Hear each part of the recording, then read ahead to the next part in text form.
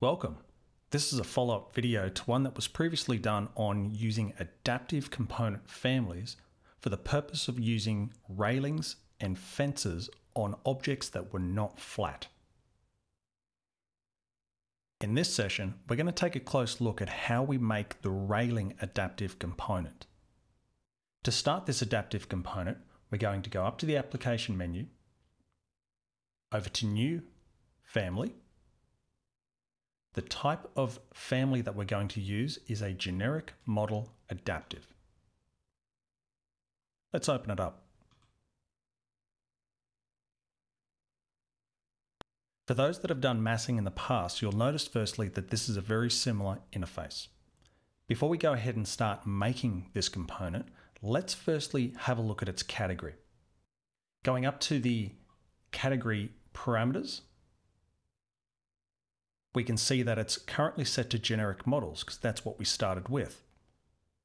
But because this is going to be for a railing, we're going to change this to a railings supports.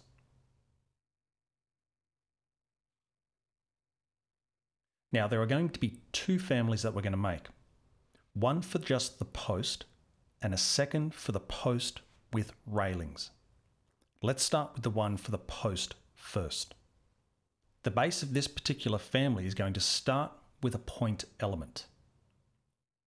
This point element can be placed anywhere inside this family space. It doesn't really matter because being an adaptive component, this is going to be placed based on this particular point. Selecting the point, we're firstly going to make it an adaptive point. And secondly, having a look at its properties, we can see that this is a very specific type of adaptive point called a placement point. That says that when this family is placed into the project model, this point is used for the purpose of placing the component. There's a second property that we will change, and that is the orientates to. We want our posts and our posts with railing families to always be vertical.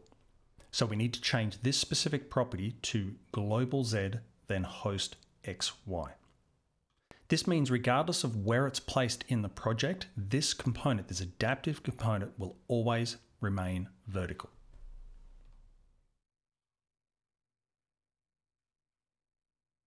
Let's go ahead and place another point. In this case, points can be placed on points. So I'm going to use the Set Work Plane tool to set the XY plane of the previous adaptive point, and then place this point over the top of it.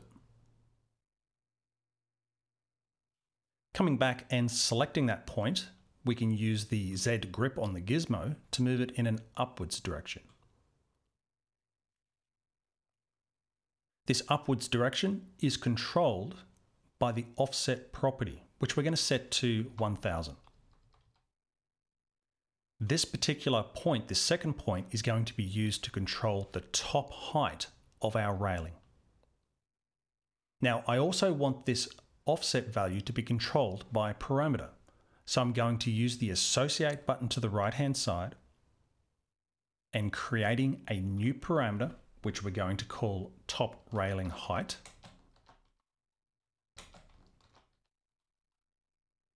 I'm going to leave this as a type property, as we want it to be controlled by the types that are in this family. Selecting OK and OK again. Now we need to provide a reference line that connects these 2 points together, and you'll see why in a moment. So up on the ribbon, using the reference line tool, and in this case, ensuring that the 3D snapping is toggled on. The reason for this is when we go ahead and place these points, we want this reference line to remain connected to those points. If 3D snapping was off, then it will look as though the reference planes are connected, but as soon as we move a point, you'll notice that it's no longer connected to the reference plane. Just to show you how this works, you'll see here when I select the adaptive point and move it around, so too does the second point and the reference line which connects the two. We're going to place one more point. This point is going to be hosted on that reference line. I'm going to click anywhere to start with. Coming back and selecting that point, you'll notice it has a normalized curve parameter property. This has a value between 0 and 1, which says, as a percentage, how far along that line is this point placed. In this case, if I set it to 0.5, that means this point will be halfway along its host reference line. Let's move on to having a look at the first parts of the geometry. This is going to be the steel ball joints that are at the top and at the midpoint here, where the incoming railings will connect into. I'm going to make this up as a nested component. So I am going to make another family. This too will be a generic model adaptive. It's going to be a very simple family to make. Before we do, just like the other family, we are going to change its category from generic models to railing supports.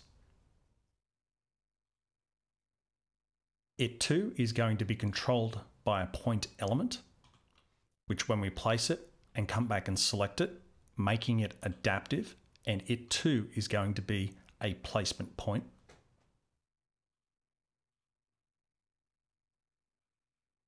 Over the top of this point, we're going to draw some model lines, starting with an arc. It's going to have its center on the point and is going to have a radius, in this case, of 38 mil.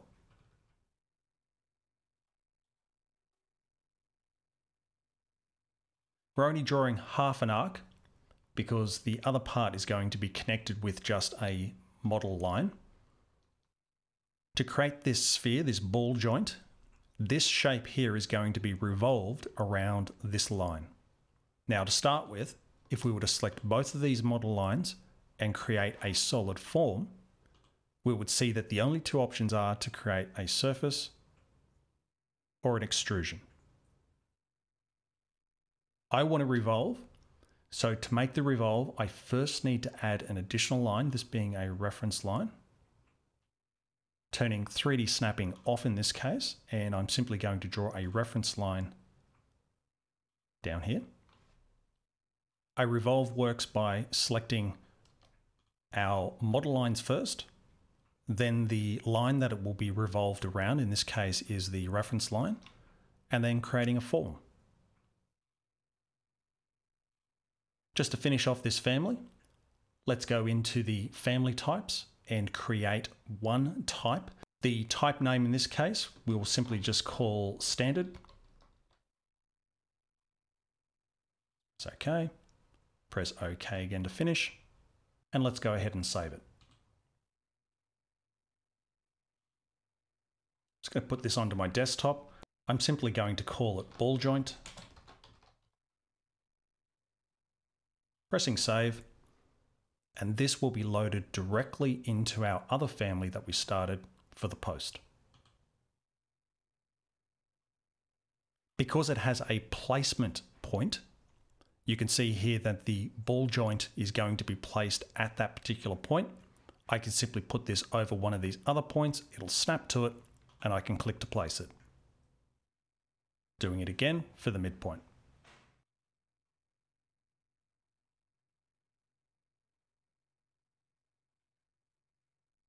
Let's hit escape to cancel the placement of that point again. Now this post is made up of an additional piece of geometry, which is the extrusion that makes up the post. We first need to define the shape and size of that post.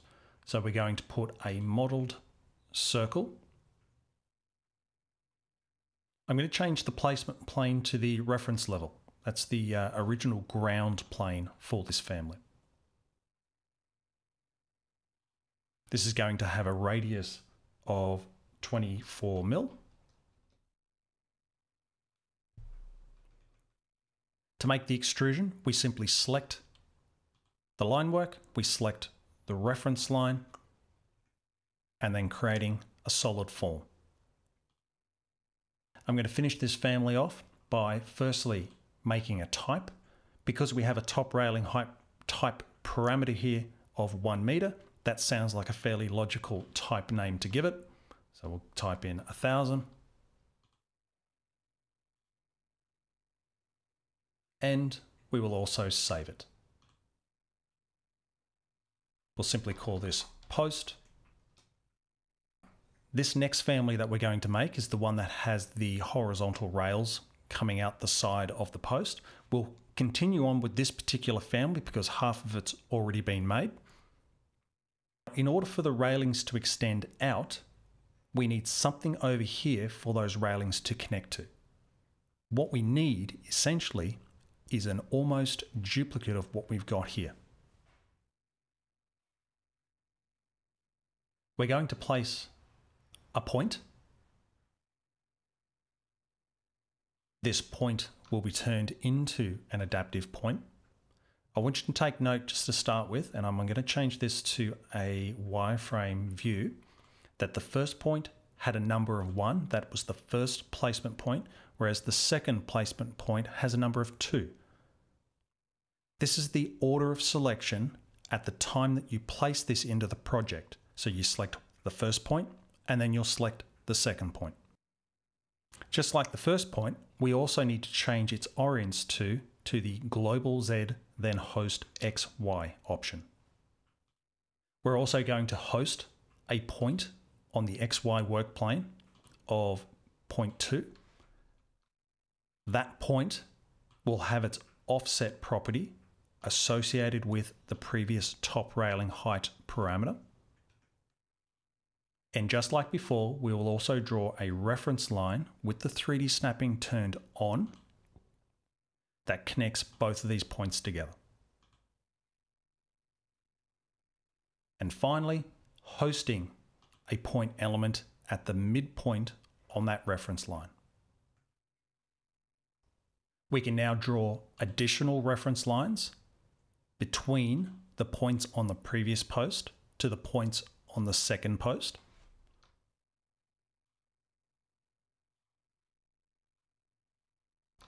If we move point 2 around, you'll see there the connections between those two posts with those reference lines. And what we now need to do is put the geometry in for those railings.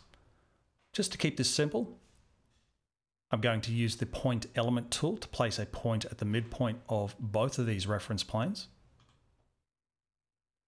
I'm going to draw a model line circle, which is going to be hosted on the work plane of those points. This circle is going to have a radius of 16 mil. And on the other point, let's set the work plane and draw the circle. This will have a radius of 12.5. Just like the post, we select the line work and we create a solid form. Let's do the same for this one. Select and select and create a solid form. Let's turn the hidden line visual style on. Okay, just quickly inspect it. That looks like it's going to work. Let's go ahead and save this. So we'll call this one post and rail.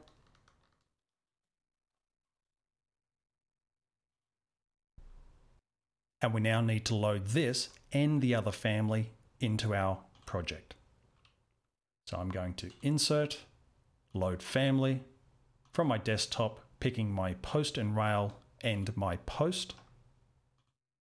This project already has a mass in place, so I'm going to go ahead and find it, select it, edit it in place.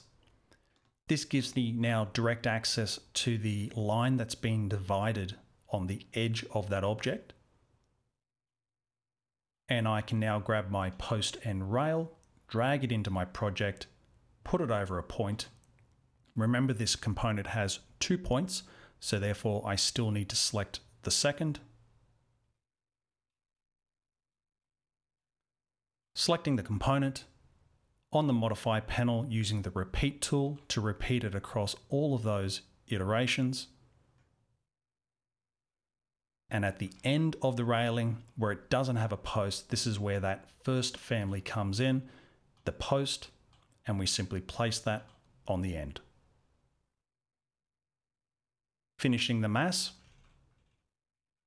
we now have our sloped railing in place that was made using an adaptive component.